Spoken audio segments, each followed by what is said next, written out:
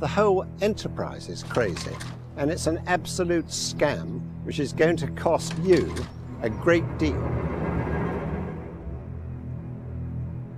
It's rather like paying monkeys, because what happens is the civil servants draw up the list, and if it's vote number 58 and the piece of paper says vote yes, you vote yes, and if it's number 59 and it says vote no, you vote no. It is an absolute farce. It is a complete sham masquerading as democracy.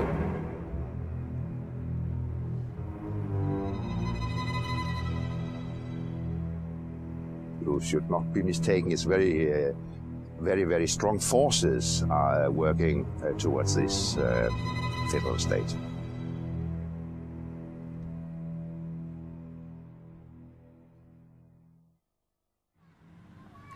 This is the village of Goudhurst.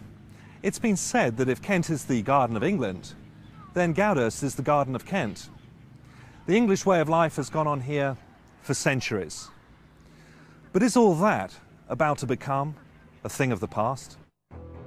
In 1996, chairman of the British Referendum Party, Sir James Goldsmith, circulated copies of a short film documentary to millions of households across the country. Frustrated by the lack of mainstream press coverage over what he saw as the dismantling of British sovereignty and independence by colluding politicians, Sir James's wake-up call to the people of Great Britain was stark and shocked many. What you're about to hear will both surprise and outrage you. It's the true story of Europe. It's the story the politicians don't want you to hear, because it shows how they've deceived us and betrayed our nation. Only in 1994 did Chancellor Kohl's foreign policy spokesman, speaking on behalf of the ruling party of Europe's dominant nation, Germany, clearly reveal the true plan. The plan is to create a federal European superstate. Into it will be merged up to 25 ancient European nations, including our own. This new country, called Europe, will have one parliament, one government, one court of justice, one currency, one flag, and one anthem. That has been the plan all along. But those who favored it knew the people of Europe would never accept it. They would never willingly surrender their freedoms to become just a province in a vast European superstate. So what did the politicians do? They conspired to keep the truth from the people. So what is the truth behind the European Union? Is it, as our politicians keep telling us, Britain's best hope for the future? A chance to regain some of that lost prestige on the world stage by being at the centre of Europe? Today in Britain, all three major political parties miraculously appear to agree at least on one thing. They believe in the destruction of Great Britain as an independent nation. They believe an integrated Europe makes sense, that it is the modern, forward-thinking way to go, that it would prevent any chance of a third European war. Unfortunately, nothing could be further from the truth.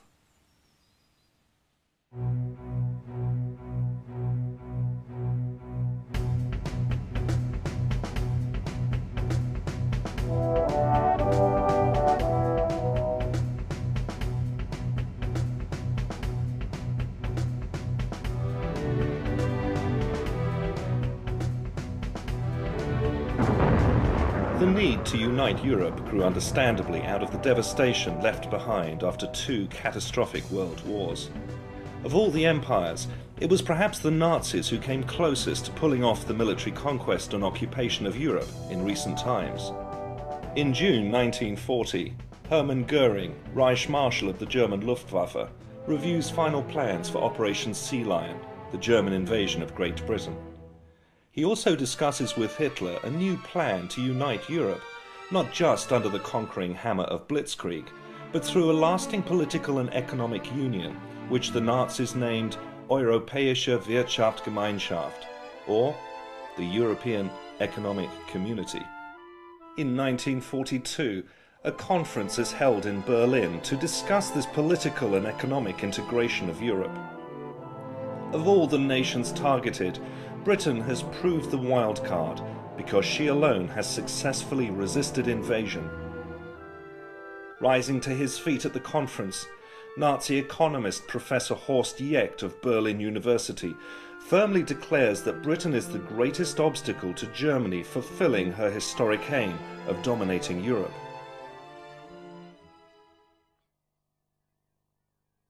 Winston Churchill also believed Britain had an incompatible destiny with that of the continent. Referring to the United Kingdom's reliance on her overseas trade, Churchill stated, "If Britain must choose between Europe and the open sea, we will choose the sea." Both Churchill and Jecht were independently remarking on the same phenomenon Napoleon had noticed 150 years before. That Great Britain was a global trading power, and the nations of Europe weren't. According to the Nazis, Great Britain's awesome maritime capability was beggaring Europe because it was drawing trade away from the continent.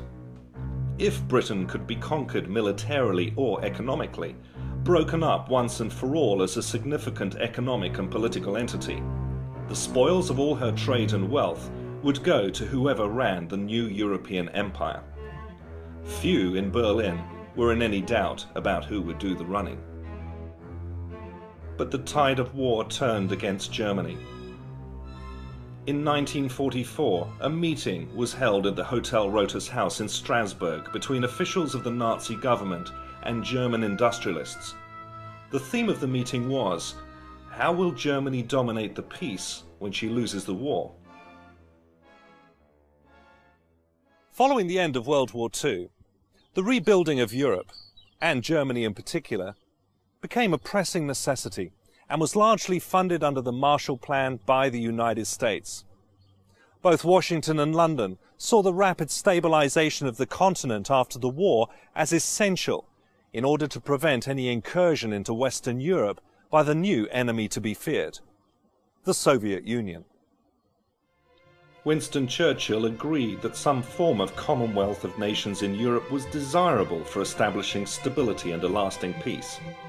But he never envisioned Britain as being part of any future United States of Europe. Winston Churchill's view of Great Britain's relationship with Europe after the Second World War is summarized with these words of his.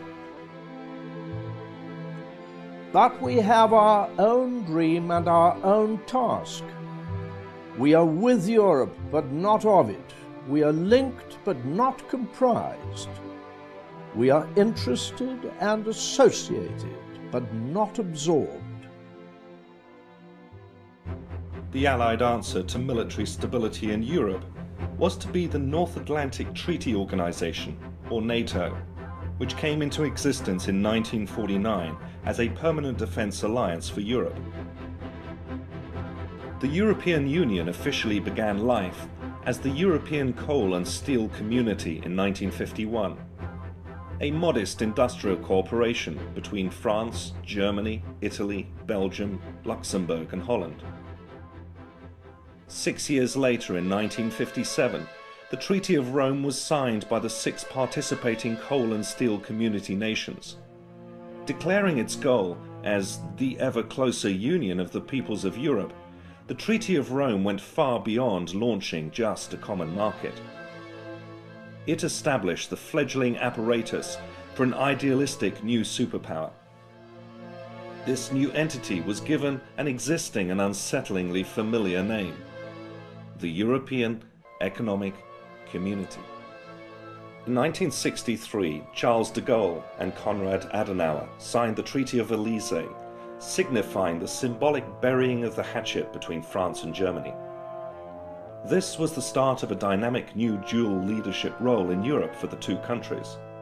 De Gaulle later resigned, and within a year was dead. Britain was invited to submit yet another application to join the EEC. This time, Edward Heath, now as Britain's Conservative Prime Minister, signed the Treaty of Rome and took Britain into the common market on New Year's Day, 1973. Responding to deep concerns within his own country that joining the EEC would compromise Britain's national sovereignty and independence, Heath sought to reassure the British people in a government white paper. He wrote, "There is no question of Britain losing essential national sovereignty. The master plan, of course, was well known to Edward Heath, Lord Hailsham and their colleagues in Brussels. It was the eventual creation of a new European superstate out of 25 existing nations in Europe and Scandinavia, and Britain was going to be part of it. From 1973 onwards, the slow but consistent transfer of power from Westminster to Brussels through successive treaties our own politicians signed became known as the acquis communautaire.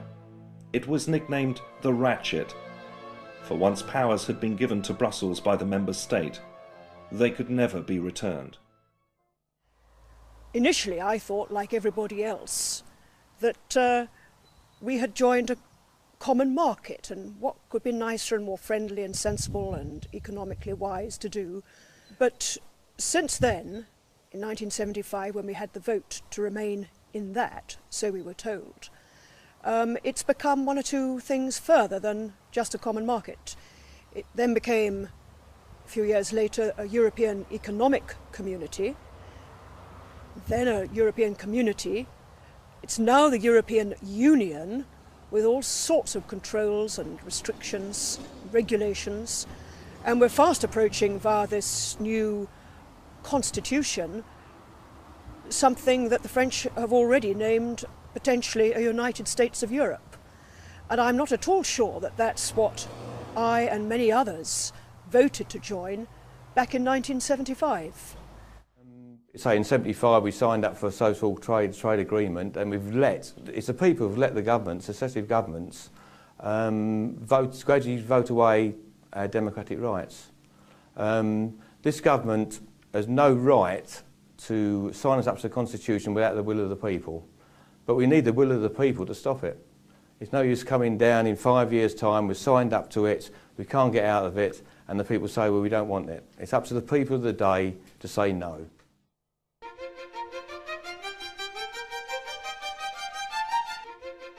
This is the Strasbourg Parliament. It was built in 1999 at a cost of £300 million. It is open for only 4 days every month. What happens at the end of that 4 days is we load our offices into tin boxes, and then lorries arrive downstairs and drive the whole lot nearly 300 miles up to Brussels, where the boxes are unpacked for the next 3 weeks when we're supposed to be there, and then it's all brought back again.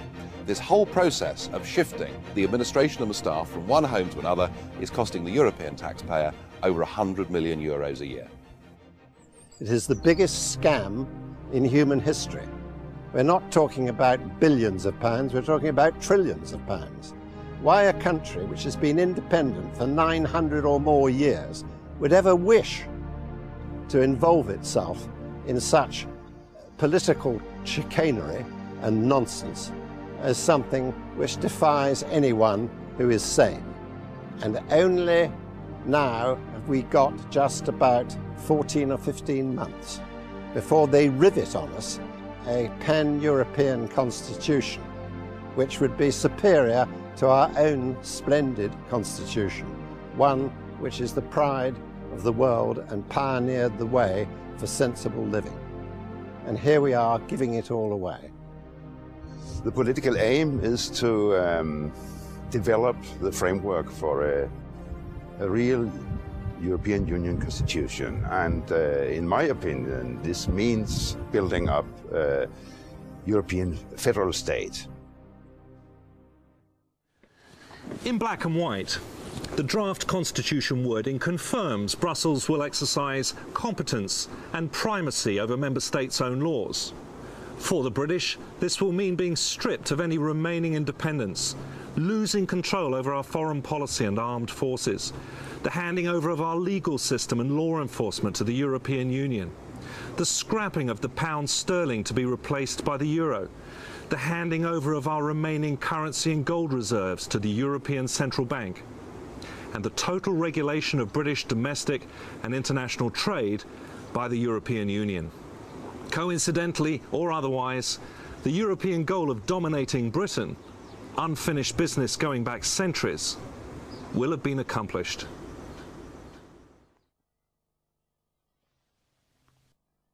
Most have already noticed that the job of running Britain is increasingly being carried out in Brussels not by British politicians, but by unaccountable foreign committees most in this country have never even heard of, let alone voted into power. These unelected, inscrutable forums dictate what citizens across the Eurozone can and can't do, down to the last detail. Henceforth, Britain is to be ruled from the new Europe, by the new Europe, and for the benefit of the new Europe. The powers driving this new superstate have always been, indeed as they are today, France and Germany.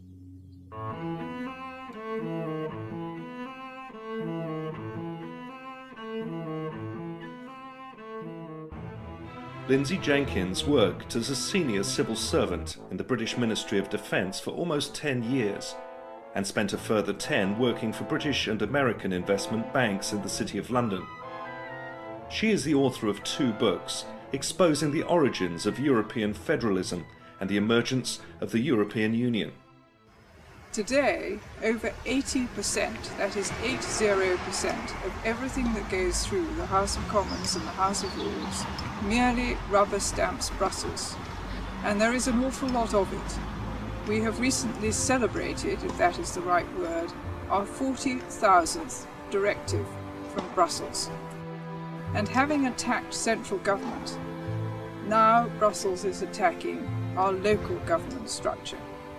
So we have lost, just to recap, in the following areas. We have lost 100% of our control, or near enough, over the environment. The British scenery, countryside, everything that comprises environment, including health and safety regulations, absolutely everything. We have lost near enough 100% control over our fishing. We have lost 100% control over our farming. And we have lost 100% control over our trade policy. And that last is of particular significance when you consider that Britain is the 4th largest economy in the world, and we do more trade per head of population than any other country in the world by far.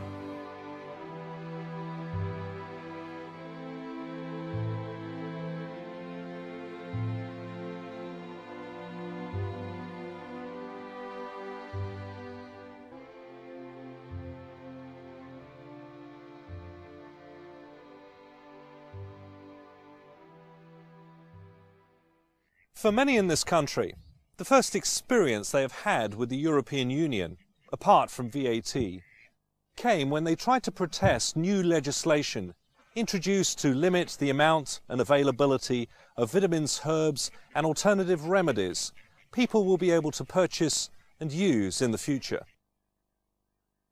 The UK has always enjoyed a very open market. Products have been allowed on the market if they're safe, period. There's not been any restrictions on the dosage or the type of product so long as it's safe and poses no risk to public health. The European Directive on Food Supplements changes that completely, and we're going to lose over 300 different nutrient forms. On top of that, there's going to be dosage restrictions, so the 1,000 milligram vitamin C tablet that we've been selling for 40, 50 years, that also will become illegal. So the safe and effective products that we've been used to in this country for decades are going to be illegal for no other reason than Europe wants to harmonise legislation. We are one of 3 countries with an open market in food supplements. We're going to lose our products by the 1st of August 2005. I'm Dr. Paul Lehman. I work in a clinic using natural therapies to treat people, and I regard any restriction of vitamin and mineral production and availability as being very serious and can damage people. We use huge numbers of supplements for our patients that we feel very definitely need it, and they respond very well with them.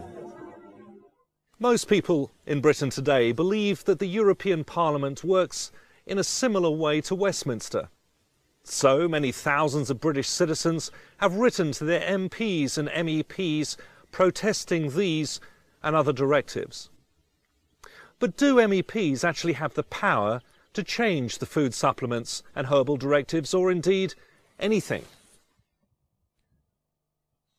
So what are MEPs for? Well, I'll tell you. MEPs are here to vote, and to vote often and to vote regularly. Sometimes we vote up to 450 times in the space of 80 minutes. Now, I have to confess, hands up, I don't know what's going on half the time. I haven't even read all of the documents, so massive are they. Now, it could be that my fellow MEPs down there are all Albert Einsteins and all absolutely understand what's going on.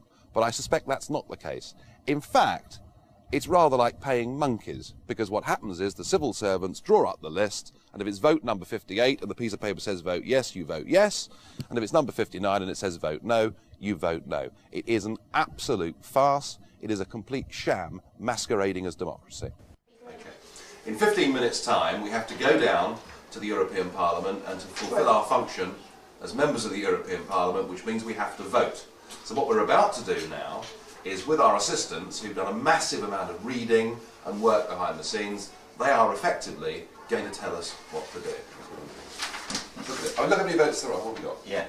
So there's about, in fact, there's a, now look at that. This is a classic example of EU voting.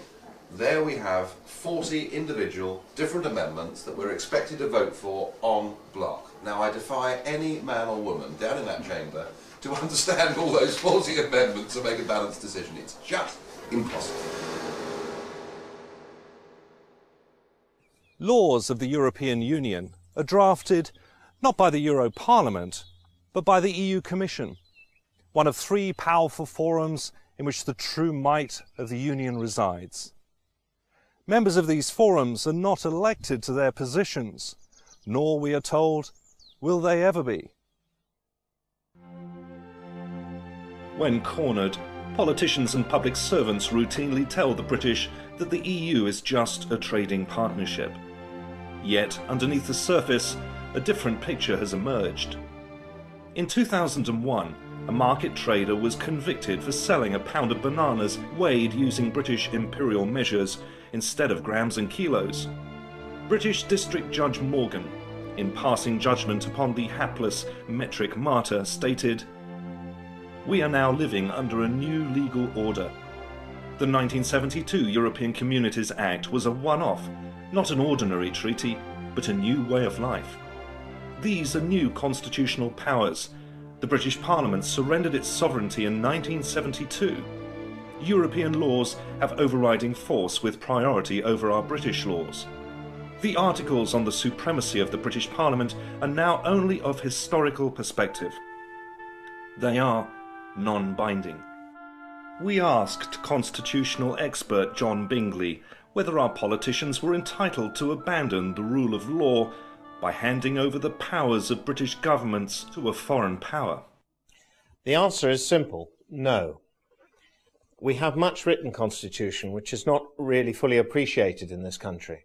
And these documents, the Bill of Rights and Declaration of Rights, along with Magna Carta and many other legal instruments, make it quite plain that allegiance is owed to the Queen, and that allegiance is returned by her through the contract of her coronation oath to the people. And that is not something which may be broken, and our politicians are not entitled to break their oaths of office. It follows, therefore, that no government, with or without a popular mandate, may transfer sovereignty on a temporary or permanent basis to a foreign power that owes no allegiance to the British Crown and is unaccountable to the British people.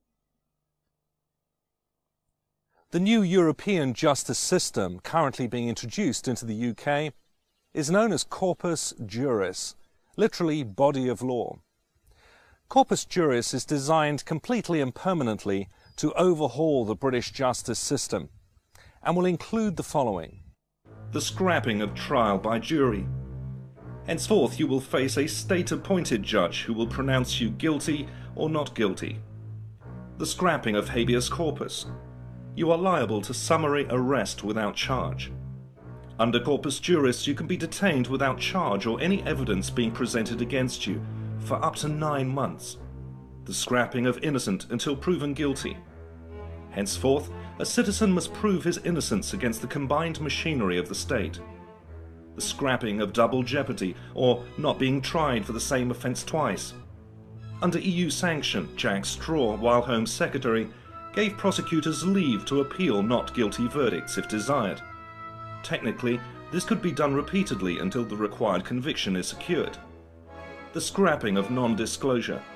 Henceforth, under corpus juris, any previous convictions you have will be made available to the court before your trial begins. There is no presumption of innocence. The French system, or the continental system broadly, the droit administratif, places everything, the subject of the foreign or continental countries, have no rights at all. An Englishman has full liberty, except under the due restriction of law. Under the droit administratif, you have no rights except those that are allowed to you by the state. This fundamental difference is very important because it's now leading, with the takeover of the EU situation, we are now leading to a state whereby we too will come under the droit administratif. And this will stop us having a right to trial by jury. And that in itself is the back door to a dictatorial arrangement. The officials themselves, we learn, and we only learn it step by step, have total immunity from everything. That is, from the criminal law throughout the member states. They seem to have extraordinary powers, but as I say, nobody knows quite what. Then, gradually, incrementally, they acquire extra powers. They acquire powers to look at terrorism. What they are precisely, we're not quite sure. They also have powers to look at fraud. What they are, we're not quite sure. For centuries, it has been the British citizens' most basic right to vote in 100% of the members of Parliament who govern their country, or alternatively vote them all out and sack them if they don't perform. For instance, the basic principle that one Westminster Parliament can always change what the past Parliament did. That's the core of democracy, that you can elect a new Parliament and then you can have a new law. This core doesn't exist in the EU, and it doesn't exist with the constitution we are building now. As more and more EU-sanctioned taxation hits the British taxpayer, from local council tax increases to higher national insurance levies, how many even appreciate the true price of what European Union membership has actually cost Britain? People don't realise that the cost to Britain is £1.3 million per hour, every day, every year. And the way that figure will go is upwards, not downwards. We every year give them a nice big fat Christmas cake, costing billions of pounds, and they decide how many crumbs they're going to give us back. They don't flannel me, but unfortunately are flanneling a lot of people in this country. The Europeans have far higher levels of taxation. There'll be VAT, can you believe it, on food. There'll be VAT on house purchase. There'll be VAT on public transport. There'll be VAT on children's clothing. There'll be VAT on funerals. There's no limit to the greed of the bureaucrat. And the other point, of course, is the sheer financial point, that this place is thick with institutional corruption. You could now buy a cheap airline ticket to come to Strasbourg for about £45 return. When you get here, you're reimbursed nearly £800 for the cost of that flight. Now, this has been going on for the last 20 years, and of course what's happened is that our members of the European Parliament simply haven't been talking about it. The system is fraudulent, it's rotten to the core. The EU's pilfering of airline expenses and the extravagant waste of taxpayers' money on schmoozing and boozing MEPs into compliance is of course serious enough. But there's a lot more. There's the endemic corruption that has existed at the heart of the Union from the outset. The whole thing is corrupt to the core. The scale of the corruption, the figure given in the House of Lords Committee was that it was £6,000 million worth of corruption in a single year. Their accounts haven't been signed off for the last 8 years. Why would anyone wish to be governed by something which is utterly corrupt It is beyond belief. And I think, quite honestly, all these MEPs in Brussels, we are going to have an awful job trying to break this down simply because they're on a cushy little number. And that has always been the problem with not only the MEPs, but our own government. They're too busy feathering their own nest. In 1998, a man called Paul van Buitenen, who worked in the European Commission, decided that fraud, waste, mismanagement, corruption and nepotism had become so bad that no longer could he hold his peace, and he went public and became the first whistleblower. It turned out that in fact all of his claims were right, and the entire European Commission were forced to resign in disgrace. The president of that commission, Jacques Santer, is now here as a member of the European Parliament for Luxembourg. And Commissioner Kinnock, who was one of the 20 that had to resign, is now a vice president of the European Union and has been put in charge of sorting out fraud. Well, how well has he done? Well, there's now another whistleblower. Her name's Marta Andreasen. She went to Commissioner Kinnock. She said, look, I'm sorry, Commissioner Kinnock, but I cannot sign off these accounts. You're using a cash-based system. You're not using double-entry bookkeeping, which incidentally was invented in the late 14th century. She said, I cannot sign off these accounts as being a true and accurate record of the EU's finances, and for her trouble, she's been suspended pending an investigation. Everybody talks about reforming fraud within the European Union. I think this whole system is so rotten that it's now unreformable. It means that you will be ruled for the first time by people you cannot sack.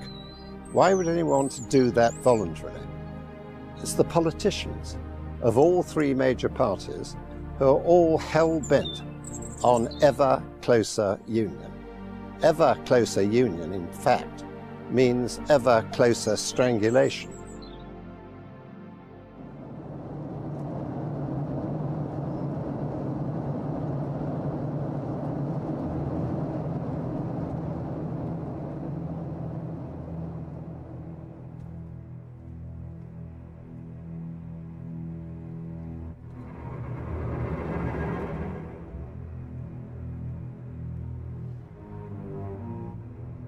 Being part of the European Union will mean Britain will permanently lose control over her armed forces and foreign policy. The new European army, so enthusiastically pushed by France and Germany, in effect threatens NATO, the organization that has kept peace in Europe for the past 50 years. They can use our armed forces, the Crown forces, the Army, the Navy and the Air Force, in the European Rapid Reaction Force. And imagine our forces being under the command of some perhaps French or German general. And then there's the euro. Joining it will be irreversible, according to Hans Tietmeyer, former president of the German Bundesbank. Monetary union is a path of no return, he states. No subsequent revision or withdrawal of any kind is either legally or politically provided for. Britain's economy traditionally tracks that of the United States because of our heavy trading on the dollar. So what would be the effect of joining the euro and tying Britain's economy into this one-size-fits-all arrangement with the other nations of the EU? Brussels wanted to know too, which is why in October 1990 Britain joined something called the European Exchange Rate Mechanism, a dress rehearsal for the euro and monetary union, which effectively locked the British pound into other EU currencies. 23 months of chaos followed.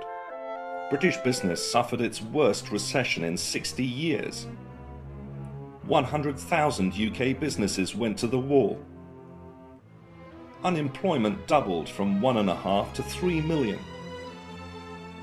More bankruptcies were filed than in any previous 2-year period ever. Repossessions of property increased 7-fold. By 1993, over 500,000 of us were at least 3 months in arrears on our mortgages. Britain lost estimated reserves of 68 billion sterling. And as someone once put it, you may be very friendly with your neighbours, but would you actually hand over complete control of your bank account to your friendly neighbours? Quite probably not. And that's precisely what we would be doing if we joined the euro. And if you're in Ireland or in Latvia, the euro is going to be great because you're having everything paid for. Unfortunately, it's by us. And I don't think we can afford or sustain that level of payment for that amount of time. If we joined the euro and the same thing happened to our economy as happened to Germany, we could all find ourselves struggling to pay our mortgages. There's been a great debate going on for the last 5 years about the supposed benefits of the single currency. We're told that business needs it, and we're told above all that it's good for jobs. Well, how's it working out 3 years down the road? Well, in Germany, just 2 miles across the border, there are now 4.6 million people unemployed. They are experiencing exactly what we experienced during ERM back in the early 1990s. They cannot set their own interest rates to set their own economy. And the great risk of joining the euro is that you can finish up totally out of sync with the rest of the European economy, and there's nothing that your democratically elected government can do to alter it. There exists on the continent a massive unfunded pension debt run up by German, French and Italian politicians, and it's been estimated at £1,300 billion. And that would be something which we, the British people, would be expected to contribute. But how could Britain ever free herself from the European Union through military action if all her armed forces were under EU command? And in the unlikely event that she did regain her independence, how could Britain relaunch her own currency if she had handed all her gold and currency reserves over to the European Central Bank?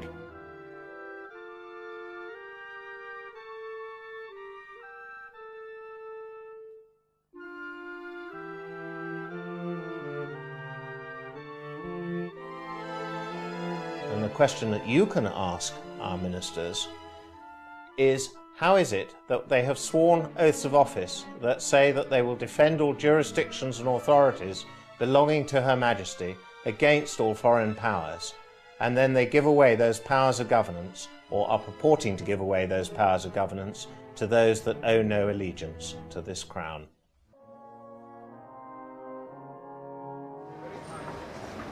Well, today the European Parliament has voted on the admission of 10 new member states. I have to tell you that I was one of only 22 members of a House out of 626 that voted for those countries not to join. I did so not just because it would save the British taxpayer a great deal of money if they didn't join. I did it for their sakes because most of these countries have just left a system of centralised, undemocratic communist government based in Soviet Russia, and I fear they're about to re-enter a very similar system. But I must say this to you, that not everything about this European project is bad news, because the really good news is there's something we can do about it. If we want to, and all we need is the political will, a British Parliament at any moment in time can vote for us to have an amicable divorce from this corrupt club. We can then renegotiate a genuine free trade agreement, which is what we thought we'd signed up to in the first place. And even over here, commissioners like Kinnock and Patton and luminaries such as Giscard d'Estaing say that if Britain doesn't want to be part of this full political union at which they're attempting, we can, if we want, get out of it and renegotiate a free trade deal. We don't need to be in the EU to trade with the EU. That idea is anachronistic and dates back to the 1950s and 60s. So it really is up to us. But we have to do something about it. We have to vote for people who will not allow this continual surrender of our sovereignty to continue.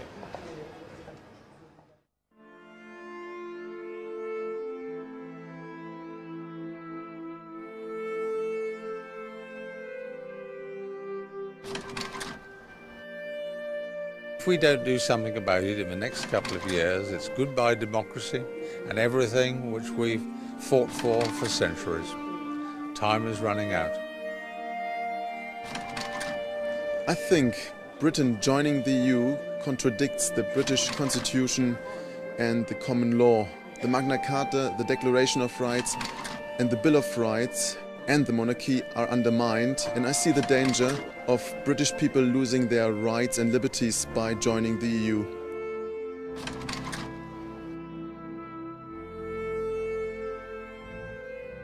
A police force with diplomatic immunity is an affront to democracy, it is highly dangerous, and basically the politicians of the member nations of the EU have given away the rights and the civil liberties of their citizens. It follows, therefore, that no government, with or without a popular mandate, may transfer sovereignty on a temporary or permanent basis to a foreign power that owes no allegiance to the British Crown and is unaccountable to the British people. So I say, if you want to turn your democracy into a European federation without the British having any definite say on your own laws, then you make a historical mistake.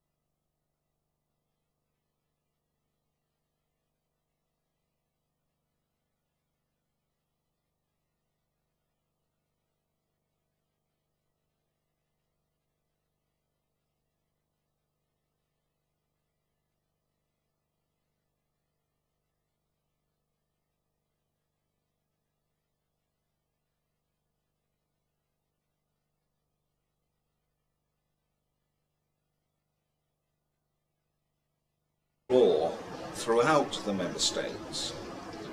They seem to have extraordinary powers, but as I say, nobody knows quite what. Then, gradually, incrementally, they acquire extra powers. They acquire powers to look at terrorism. What they are precisely, we're not quite sure. They also have powers to look at fraud. What they are, we're not quite sure. For centuries, it has been the British citizens' most basic right to vote in 100% of the members of Parliament who govern their country, or alternatively vote them all out and sack them if they don't perform. For instance, the basic principle that one Westminster Parliament can always change what the past Parliament did. That's the core of democracy, that you can elect a new Parliament and then you can have a new law. This core doesn't exist in the EU, and it doesn't exist with the constitution we are building now. As more and more EU-sanctioned taxation hits the British taxpayer, from local council tax increases to higher national insurance levies, how many even appreciate the true price of what European Union membership has actually cost Britain? People don't realise that the cost to Britain is £1.3 million per hour every hour. Something that the French have already named potentially a United States of Europe. And I'm not at all sure that that's what I and many others voted to join back in 1975. Say in 75 we signed up for a social trade agreement, and it's the people who've let the governments, successive governments, gradually vote away our democratic rights. This government has no right to sign us up to the Constitution without the will of the people. But we need the will of the people to stop it. It's no use coming down in 5 years' time, we've signed up to it, we can't get out of it, and the people say, well, we don't want it. It's up to the people of the day to say no.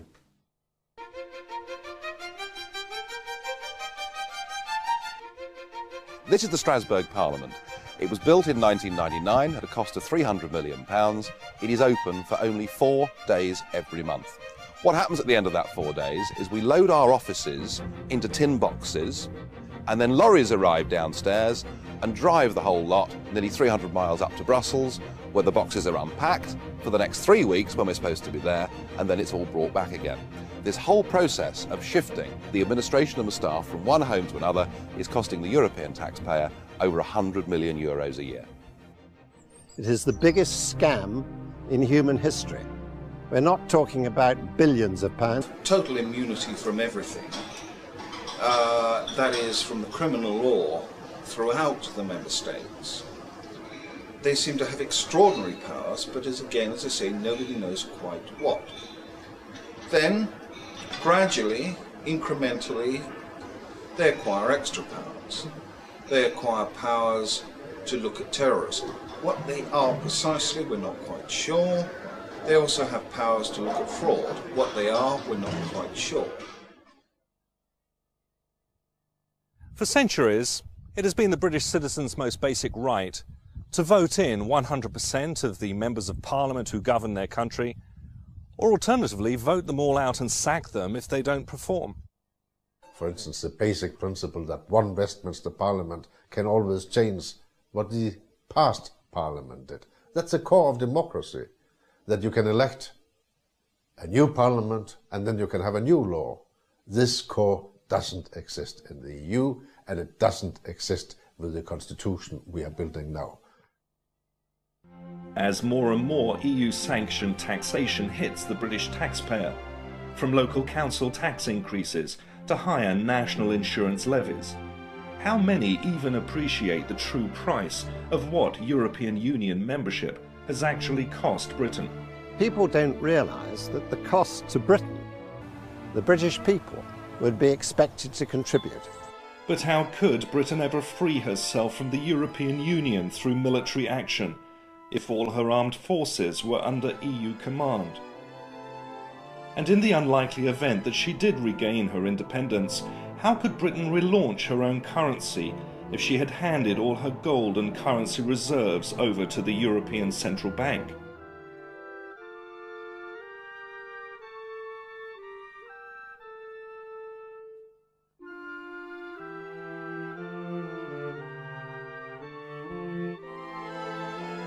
And the question that you can ask our ministers is, how is it that they have sworn oaths of office that say that they will defend all jurisdictions and authorities belonging to Her Majesty against all foreign powers, and then they give away those powers of governance, or are purporting to give away those powers of governance, to those that owe no allegiance to this crown?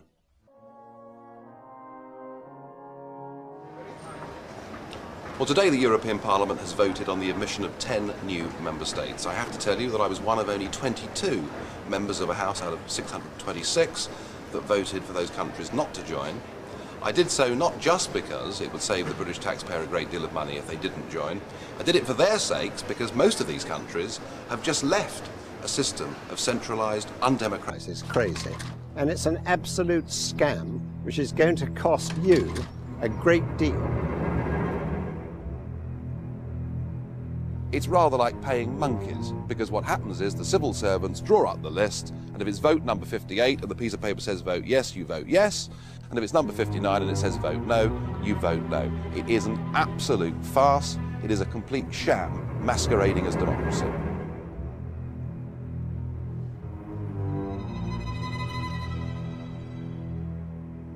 You should not be mistaken. It's very, very strong forces are working towards this federal state.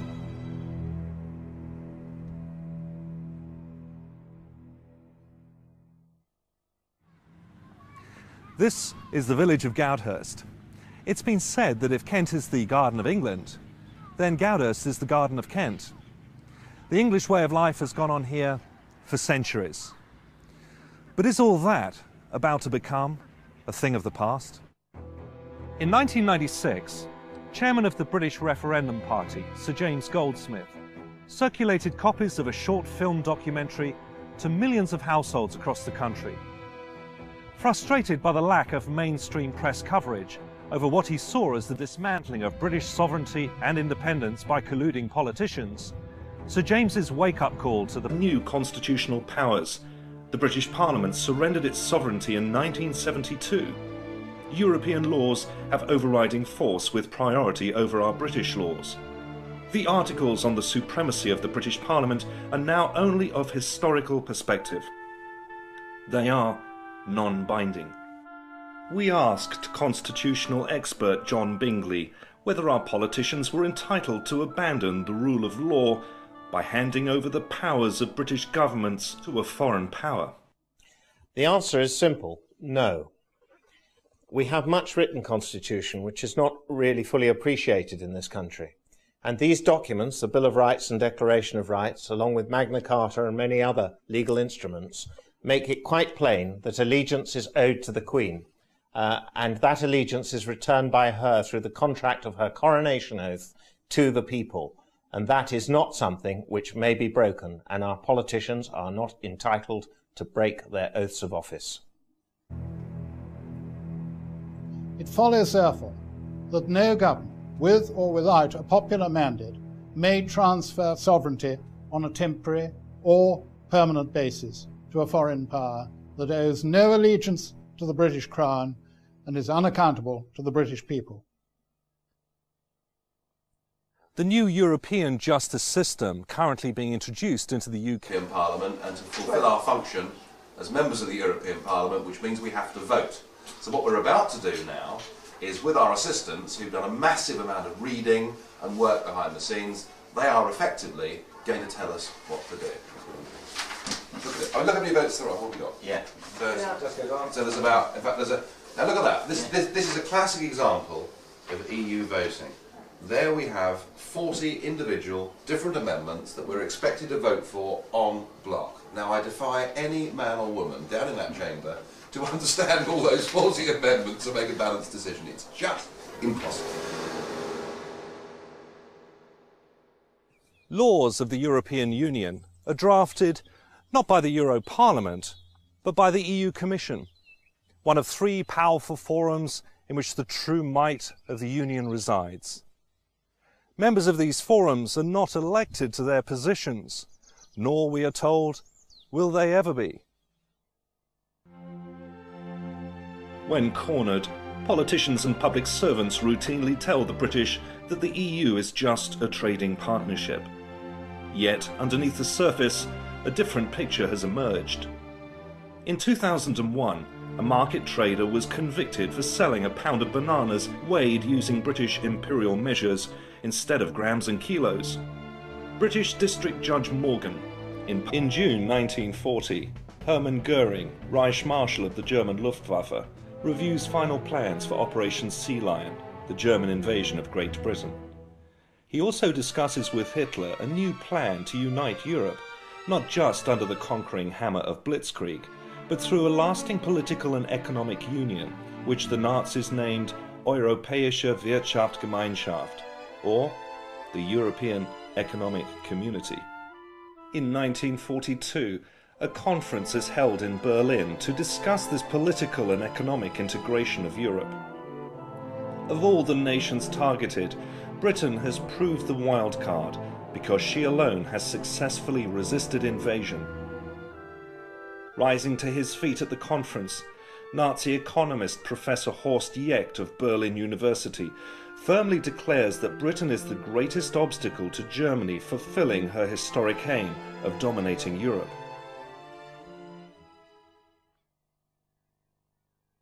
Winston Churchill also believed Britain had an incompatible destiny with that of the continent. Referring to the United Kingdom's reliance on her overseas trade, Churchill stated, "If Britain must choose between Europe and the open sea, we will choose the sea. Both Churchill and Yecht were independently remarking on the same phenomenon Napoleon had noticed 150 years before. That Great Britain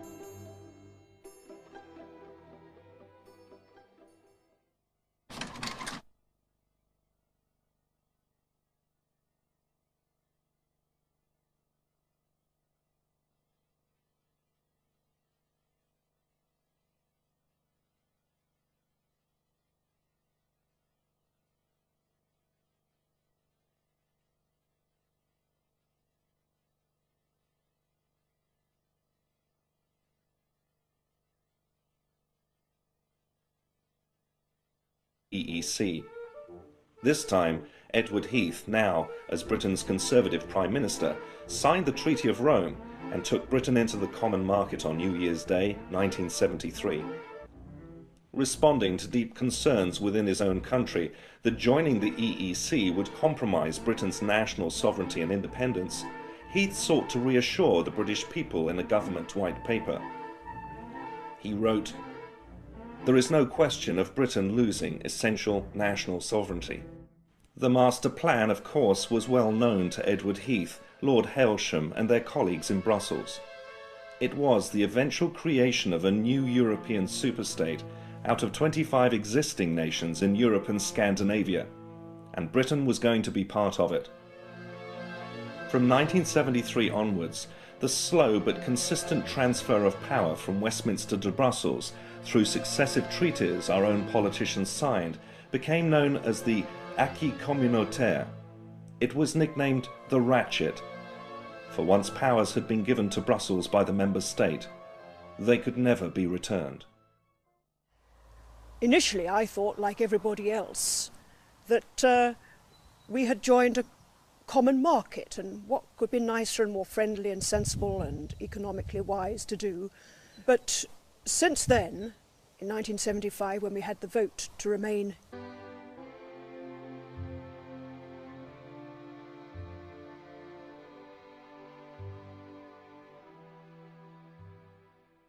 for many in this country, the first experience they have had with the European Union, apart from VAT, came when they tried to protest new legislation introduced to limit the amount and availability of vitamins, herbs and alternative remedies people will be able to purchase and use in the future.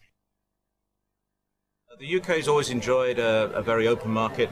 Products have been allowed on the market if they're safe, period. There's not been any restrictions on the dosage or the type of product so long as it's safe and poses no risk to public health. The European Directive on Food Supplements changes that completely, and we're going to lose over 300 different nutrient forms. On top of that, there's going to be dosage restrictions, so the 1,000 milligram vitamin C tablet that we've been selling for 40, 50 years, that also will become illegal. So the safe and effective products that we've been used to in this country for decades are going to be illegal for no other reason than Europe wants to harmonise legislation. We are one of 3 countries with an open market in food supplements. We're going to lose our products by the 1st of August 2005. I'm Dr. Paul Lehman. I work in a clinic using natural therapies to treat people, and I regard any restriction of vitamin and mineral production. And the nations of Europe weren't. According to the Nazis, Great Britain's awesome maritime capability was beggaring Europe because it was drawing trade away from the continent. If Britain could be conquered militarily or economically, broken up once and for all as a significant economic and political entity. The spoils of all her trade and wealth would go to whoever ran the new European empire. Few in Berlin were in any doubt about who would do the running. But the tide of war turned against Germany. In 1944, a meeting was held at the Hotel Rothers House in Strasbourg between officials of the Nazi government and German industrialists. The theme of the meeting was, how will Germany dominate the peace when she loses the war? Following the end of World War II, the rebuilding of Europe, and Germany in particular, became a pressing necessity and was largely funded under the Marshall Plan by the United States. Both Washington and London saw the rapid stabilization of the continent after the war as essential in order to prevent any incursion into Western Europe by the new enemy to be feared, the Soviet Union. Winston Churchill agreed that some form of Commonwealth of Nations in Europe was desirable